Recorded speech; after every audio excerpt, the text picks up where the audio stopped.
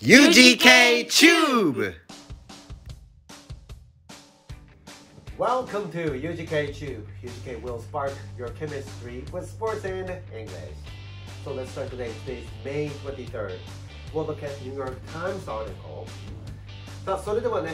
ニューヨークタイムズの記事見ていきましょう。まず出てきたのはこちらです。Tony Hawk's 900 spin was amazing. And an 11-year-old skateboarder stuck a 1080. 最年少で決めたということですね。グイ・カーリーという選手11歳で、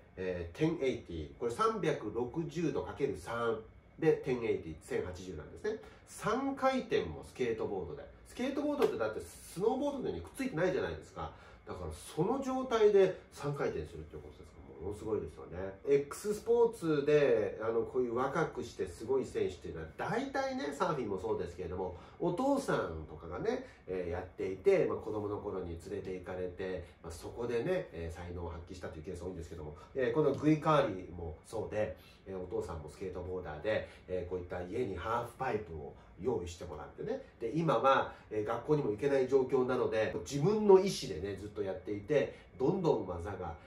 すごくなっていて、ついに11歳で1080を決めたというような記事でした。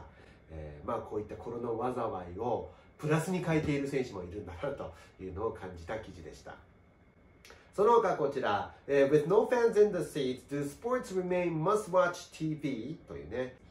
導入部分。The White Sox and Orioles played in front of empty stands in 2015. It was one-off that showed how hard it could be to captivate viewers without fans in attendance. 2015年の4月の29日にオリオールズとホワイトソックスの試合が無観客で行われて、これが、MLB 史上初の無観客試合になったということなんですけれども、この時はね、警察が黒人青年を暴行死させたということで、暴動が起こらないようにとリーグが対処した、その無観客試合だったんですね。これはね、最終的には熱狂的なファンでも 1 in 5 who consider themselves devoted sports fans said they would be less interested in watching broadcasts of games without spectators present. これ無観客であってもね、とにかくやり続けないとリーグも苦しいと思うんですけども、やり続けないと文化というのは断たれてしまいますから、こう踏ん張りどころですよね。とにかく今年はね、犠牲のシーズンですから、やり遂げなければいけないんだろうなというふうに感じました。さあ、で、その他です。あとはタイガー・ウッズの記事出てまいりましたね。タイガー・ウッズ return put us back in the spotlight again。タイガー・ウッズのまた背中がね、注目を集めているという記事でした。Woods said his bulky back had improved great since mid-February when he played his last tournament and called the difference night and day。2月の中旬以来の試合復帰をタイガー・ウッズも目指していると。で、その時に比べると今の状態はナイト&デイ、これ夜と昼、ね、暗いと明るい、これ全く違う状態だという表現なんですけれども、全く良くなっているということですね。で、今週の日曜日、そのタイガー・ウッズはフィル・ミケルソンとチャリティーマッチを行います。で、NFL のペイトン・マニングとトム・ブレイディという、これ殿堂入りするの間違いない2人のクォーターバックとそれぞれが組んで2対2のマッチプレーを行うということで、アメリカではもう今これがものすごくね、注目されているんですけれども、タイガー・ウッズもそこで久しぶりのプレーをするということでした。で、タイガー・ウッズももう44歳ですか、もうしかも脊髄固定手術を受けて相当もう苦しい状況で、タイガー・ウッズはもう今サブスニードの持っているね、PGA の通算勝利数も82勝に今並んでいて、あと1回でも勝てば単独、通算勝利数になる。あとはメジャー大会の勝利数も今15、これはジャック・ニクラウスの18勝まであと3つに迫っていて、去年ねマスターズで見事復活優勝を遂げた、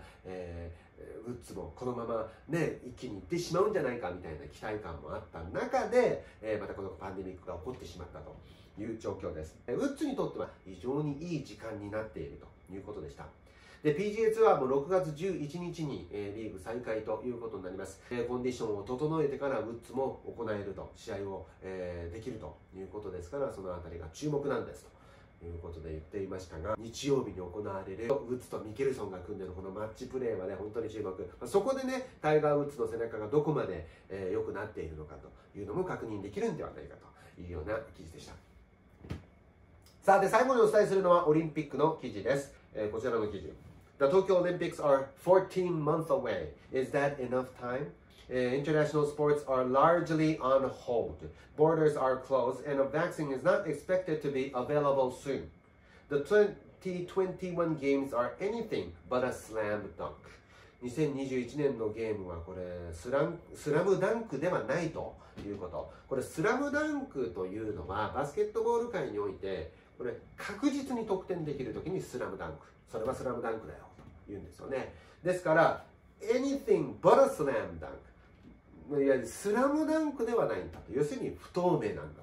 という話をしているということですね。日本でも伝えられていましたが、来年7月にオリンピック、来年8月にパラリンピックというね、1年延期のスケジュールが出ましたけれども、もしこれでできなければプラン B はないということで、トーマス・バッハ会長もね、発言しました。で、これいろいろと書いてあるのは、日本でね、この開催延期にかかる諸費用っていうのが今のところ2000億円から6000億円の、追加経費が必要になってくるということで伝えられています。IOC はこの延期に対する経費を650ミリオン、日本円にして約650億円、負担するということで言っているんですよね。ですから2000億円から6000億円かかるって言われているのに、オリンピック委員会が負担するのは650億ですから、少ないなという感じは否めないんですけどもね、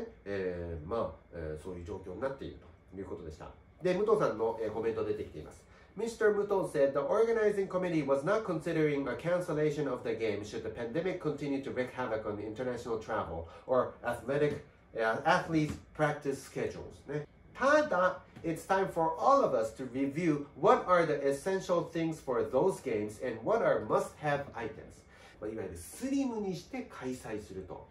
いうことも考えているというような内容の記事でした。ただ日本はね、このパンデミックの状況の中でうまくなんとかコロナと共生する今できている状況、世界に安心して日本に来ても大丈夫だと思わせるような広報をしっかりしながら、国内のスポーツも、お客さんを少しずつ入れてできるということを来年の7月までにしっかりと見せて、世界に認めてもらって、本当にコロナ災いから抜け出したということの何か象徴になるようなね、東京オリンピックが、開催できることを信じてね、今できることをしっかり積み上げていかなければいけないんだろうなと